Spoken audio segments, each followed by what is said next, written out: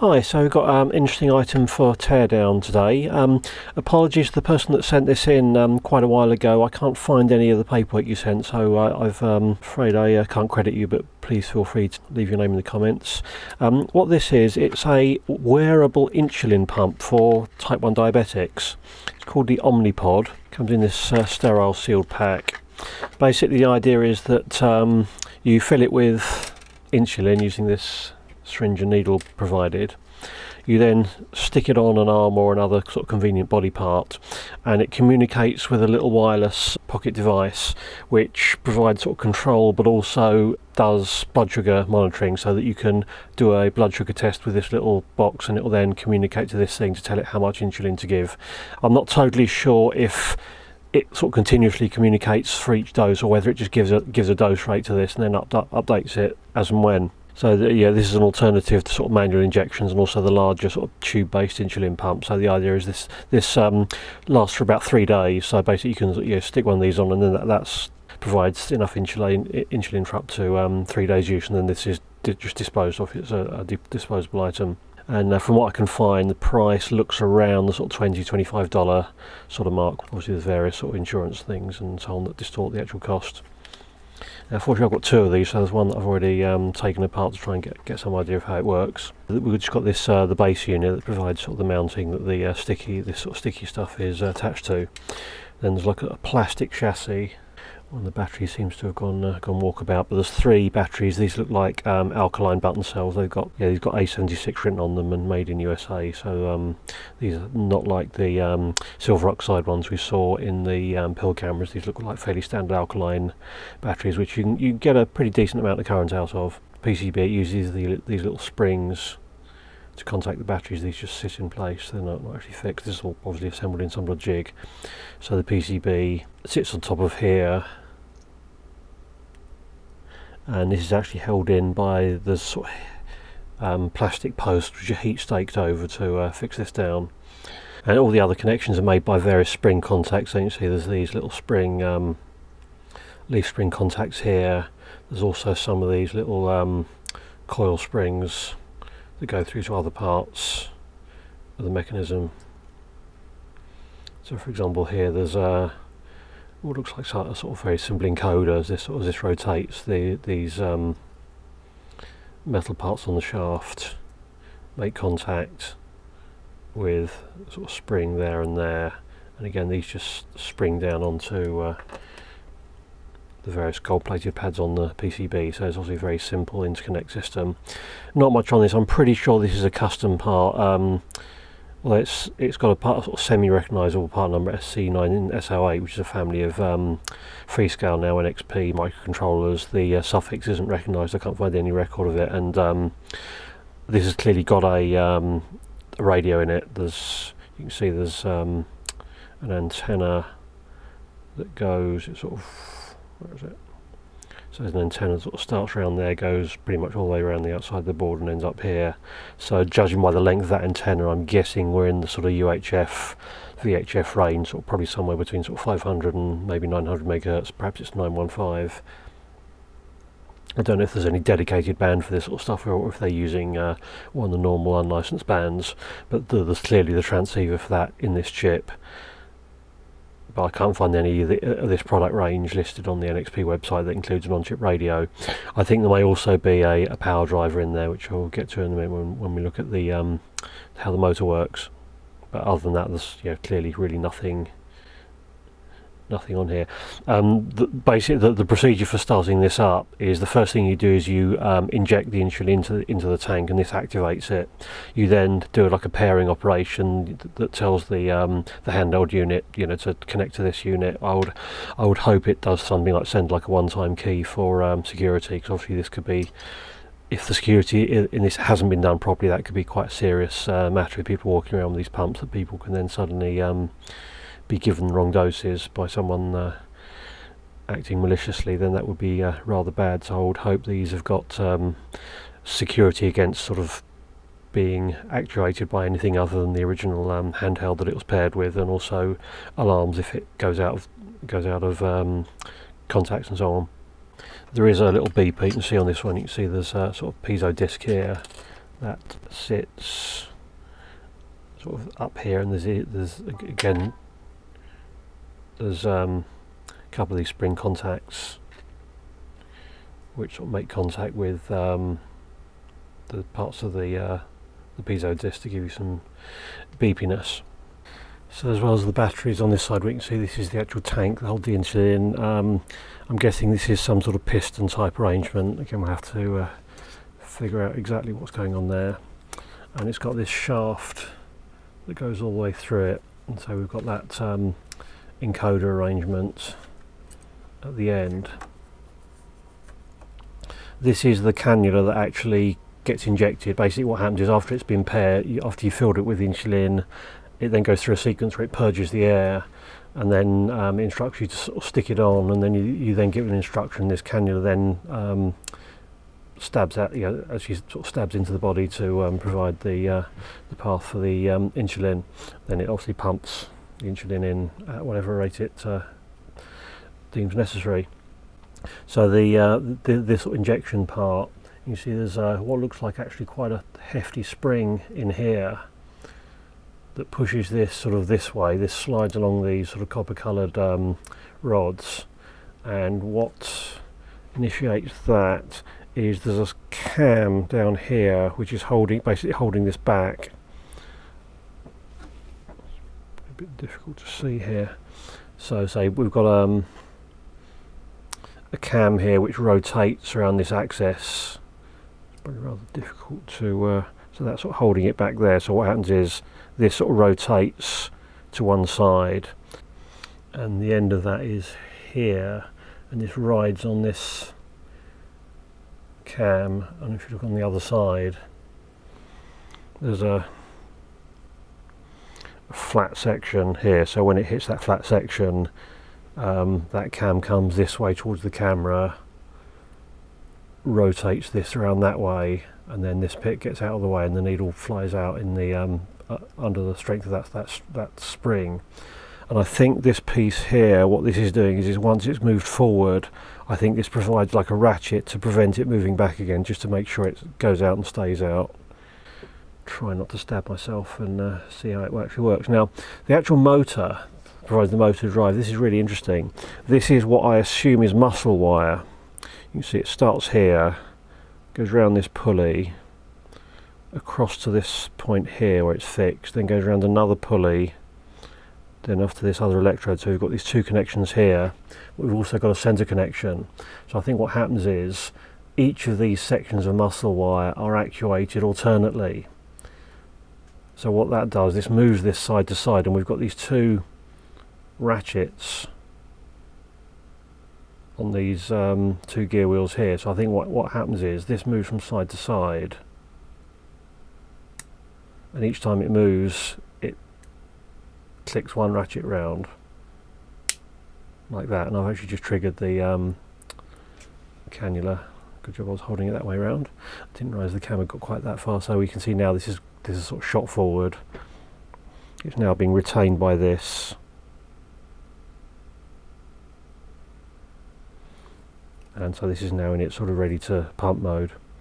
But say each time this moves side to side, it just clicks. Probably just about hear that clicking,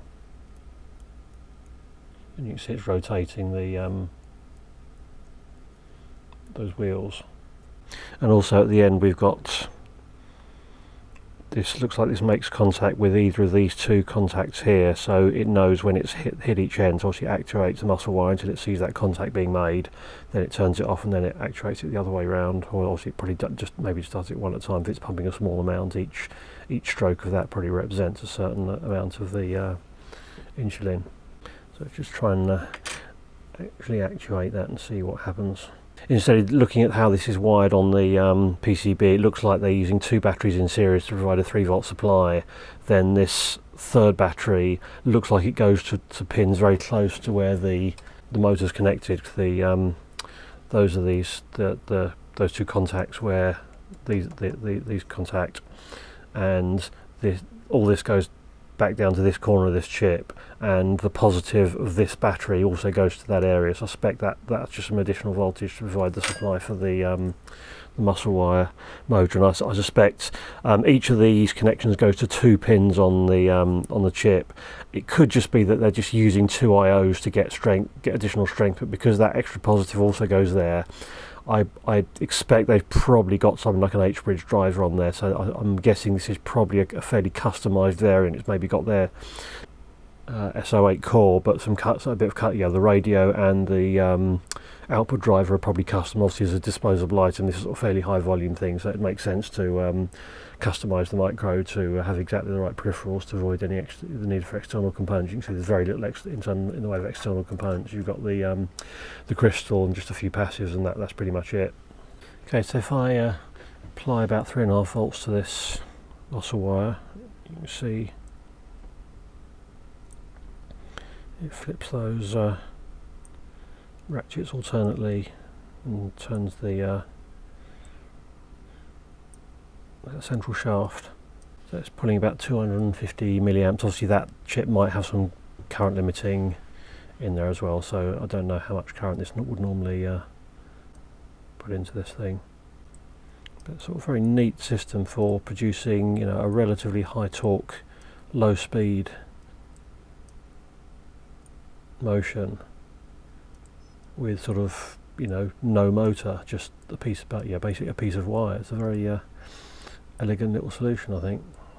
Now, one thing I haven't yet figured out is how this detects when you fill it. So I might have to use the other one. I don't know if there's enough left in this, but so I'll just put some coloured fluid in there just so we can see where it's going. And this just goes in the. It's interesting that it's coming out of the cannula, but that cannula might actually normally be sealed in normal operation. Can't really see. I was expecting to see this filling up.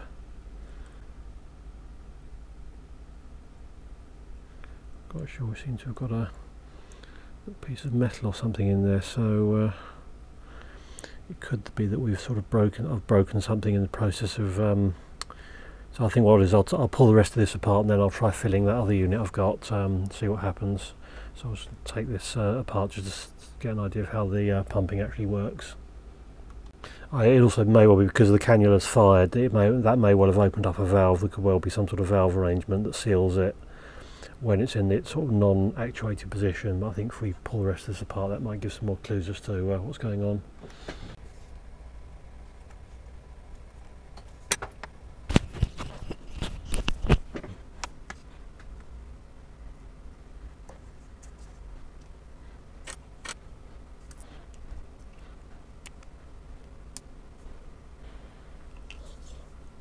Okay, so this is quite a clever little detail for the way the cannula is sealed into the unit. It's just got this sort of slightly squishy, probably silicone or something, sort of squishy ball that just sort of snaps into the hole, which is quite a nice little detail. Alright, okay, I think I can see what's going on here. There is a screw thread on the inside of this, so I think what happens is that when you fill it, this spring isn't acting as a universal joint. I think it's actually more like a ratchet, in that when you fill it, I think that will probably, yeah, so if that's sort of biased that way, it does allow, I think this, yeah, this does get pushed in, so this actually goes inside here. And then as this rotates, yeah, so this then rotates, undoes the screw and then pushes the piston back out. So that's, yeah, so it's like a sort of friction coupling. So it allows the initial fill, allows it to push quite hard. I think this might be sort of pre-biased or something. So that spring releases. I think maybe perhaps this spring is in its initial state is actually slightly perhaps they're using this end of the spring. I wonder if it maybe even rests on the cannula or something, so that this is sort of free to slide when it's being filled, and then once it starts rotating, the spring then grips. So instead of being able to slide, the spring then grips the shaft and then allows the rotation of this thing to then undo this screw and then push the piston backwards. So I think I'll have to take the other one apart a little bit more carefully and see if we can actually observe all that happening. But I think, yeah, that's some very clever mechanical details in this thing. It's really neat. So we'll just put this back in the... And this, I think, is just a guide. This extra thing here is just a guide to keep it straight, so it doesn't go off course. And also, I suspect, because the one thing I couldn't figure out was how it detected the fact that it's being filled. So I'm guessing if that's moving out, that's probably just going to hit a contact somewhere. In fact, yeah, I think there were probably 2 springs going through these 2 holes here. So as this thing gets filled, this rod moves out and then probably shorts across these 2 springs here to tell it that this has now been filled and ready to activate. And I would imagine they probably also detect that it's empty by this encoder detail at the end. Obviously, once this is at the end of the travel, this probably is going to stop turning. So again, it's going to detect the fact that it's stopped turning. So it doesn't actually need to know how much insulin is in here. All it has to know is that it's, you know, it's all done and finished, because this will then stop turning because the pistons hit the bottom of its travel. So it will then see that this encoder isn't changing, and that'll then tell it that it's run out, and obviously it will give an audible alert. So yeah, so this is just like again a sort of slightly soft silicone material acting as a piston in here. I suspect there's probably aren't any valves. My guess is the filling part is like a soft silicone thing, so I'm guessing that probably self-seals, where you inject it and then when you take the needle out it then seals up again. And again, I think there's probably going to be a detail that seals the cannula. In fact, there might actually be it could be the shape of the silicone also makes the fill port act as a one-way valve, and so the cannula may well be sealed by some part of the action of this injector. Yes, and this spring has got a serious amount of force on that. So I'm just holding this cam down manually, and that in turn seems to be holding this copper strip down, retaining this. So if I release that cam, bang, and so that's got to be a good pound or so of force on that. So it's not messing about. It really is yeah, in fact, yes. So what's actually happening with this side strip here is it's being latched by this little flap here. Yeah, so that this sort of basically slams this forward. It gets latched by here, so that doesn't go here, and then this just flips back again. So you just get a very fast motion. I'm not sure if that actually is copper or it's copper plated. Maybe it's something just for its sort of springiness, but the sort of, I think it's sort of a complete frame to actually, the spring is actually mounted to that, so that's providing the actual mechanical strength. So this whole thing's on it's like a little subframe, so that it doesn't bend the plastic and distort that, because there is sort of quite a lot of force. Yeah, I'm still intrigued why this is sort of apparently copper. I suppose it might be something like beryllium copper or something to sort of provide the right amount of springiness. But so that's the clip that retains the this piece against the spring pressure, and then the cam just pushes this down, and then that lets that fly forward. But that's a quite surprisingly powerful spring. Again, all these other parts are heat staked in, so they've probably got a sort of pretty automated manufacturing process that sort of probably puts all these little springs, contact springs in. Okay, I've just peeled some of the casing off this second one. I don't want to take it fully apart because I want the sounder to stay connected, so we can see if it beeps when it turns on. So we can see the piezo sounder being located in a just sort of circle indent in that top case. We can also see the position of these 2 springs here. where, so that rod there comes out and shorts those two when it gets filled.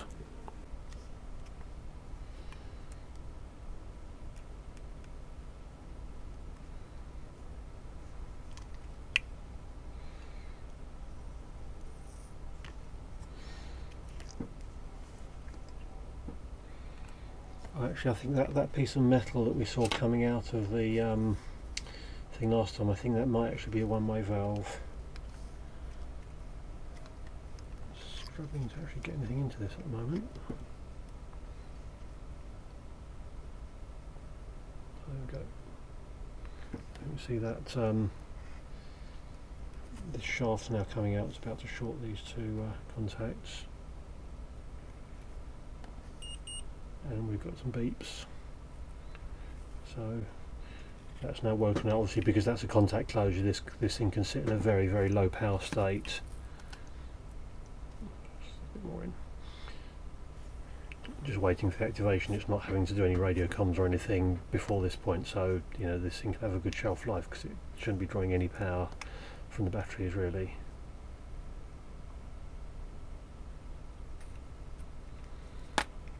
It sort of filled. Okay, so here's how this spring grip detail works.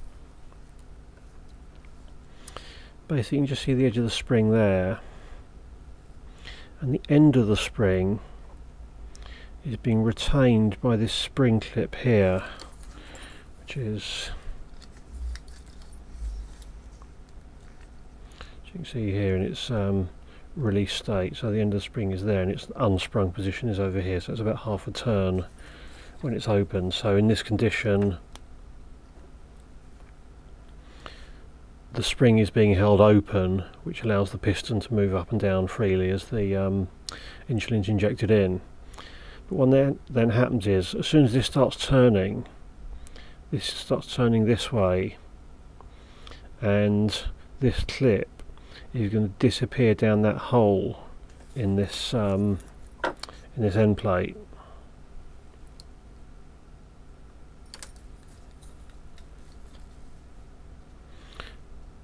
So as soon as this goes into that hole, this is going to go this way, and then this spring is going to release in this direction.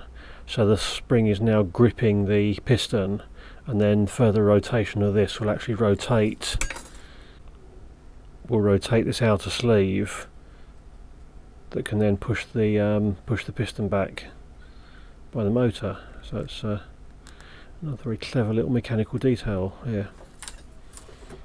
Okay, so here you can see this is how the PCB is fixed. This is just these heat stake posts there to fix it. Right, I think I'm going to take the PCB off and then just activate this motor and take it through its startup sequence.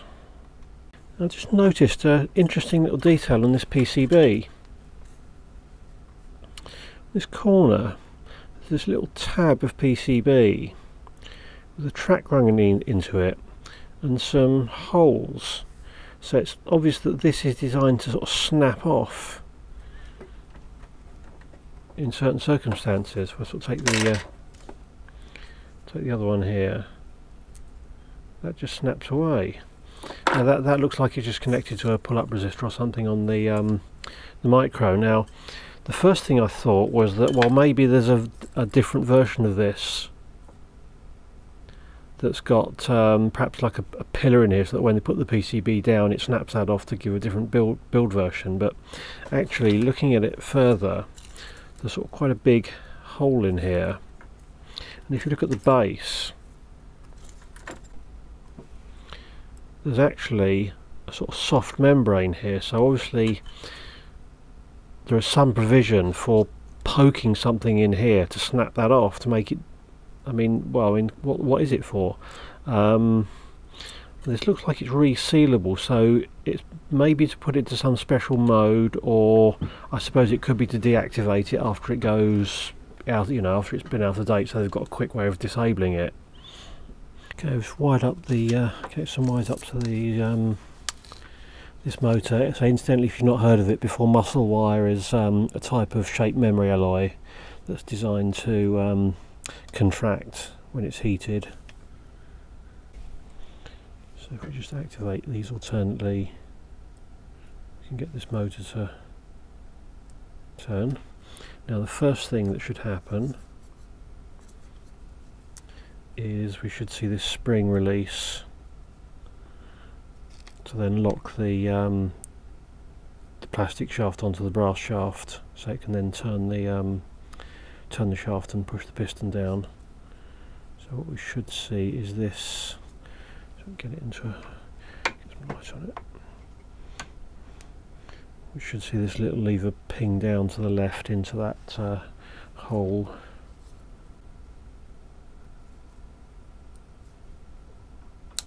Bang. So that's now released the spring. So the shaft is now connected to the piston.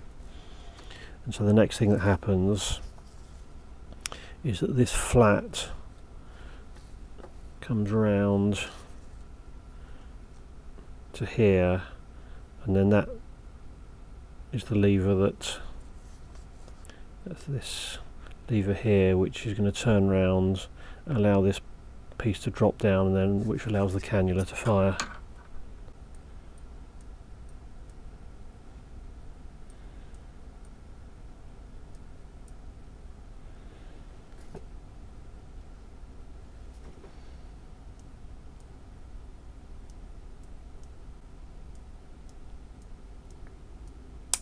There we go.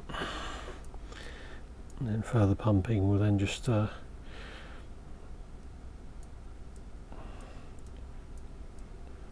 the piston to move down. To make this easier, I've just hooked a couple of diodes up to this and then connects it up to my signal generator, so if I give it a bipolar waveform, it will activate each of these wires in turn. Of course, being thermal, it doesn't care about polarity.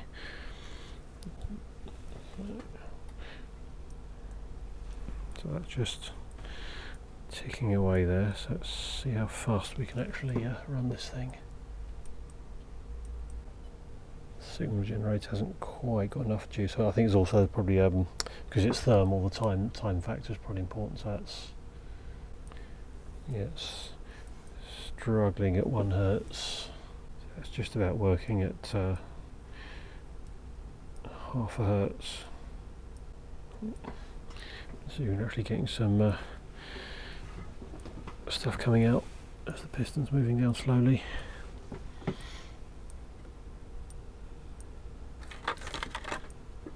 There's about 40 threads on the working part of this piston, about 50 teeth on here.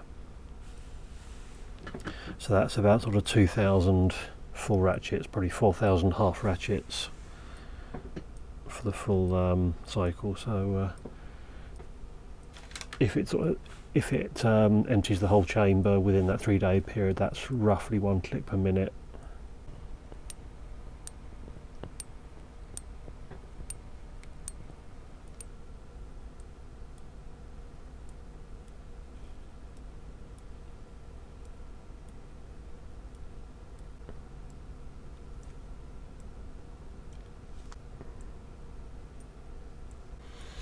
So that's a really interesting little bit of tech. I mean, the electronics are really sort of pretty uninteresting, nothing at all surprising there. But say the mechanics are just fascinating. The little, all those little details, and just a really clever way of producing this sort of small amount of motion without, you know, very little noise, no motors, no magnets. Just a sort of really simple. Nice application of shape memory alloys.